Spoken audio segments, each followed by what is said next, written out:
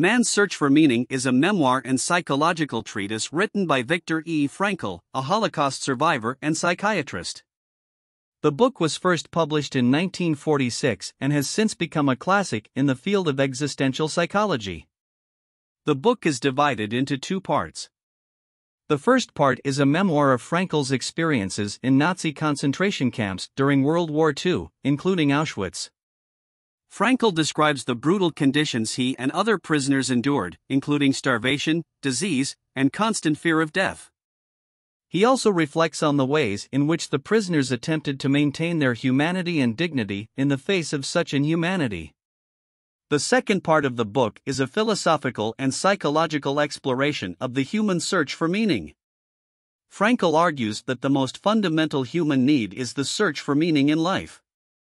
He contends that this search for meaning is what allows us to endure even the most difficult circumstances, such as those he experienced in the concentration camps.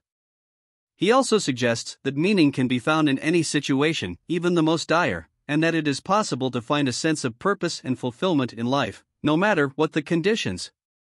Frankl also introduces the concept of logotherapy, a type of therapy that he developed, which focuses on helping patients find meaning in their lives.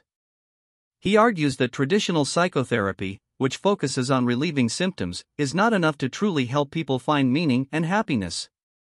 Throughout the book, Frankl draws on his own experiences and those of his patients to illustrate his ideas.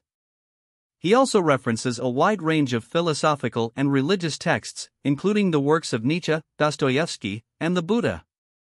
Man's Search for Meaning is a powerful and moving book that offers both a first-hand account of one of the most atrocities of the 20th century and a thought-provoking exploration of the human condition. It continues to be widely read and studied for its insights into the human spirit and the search for meaning in life.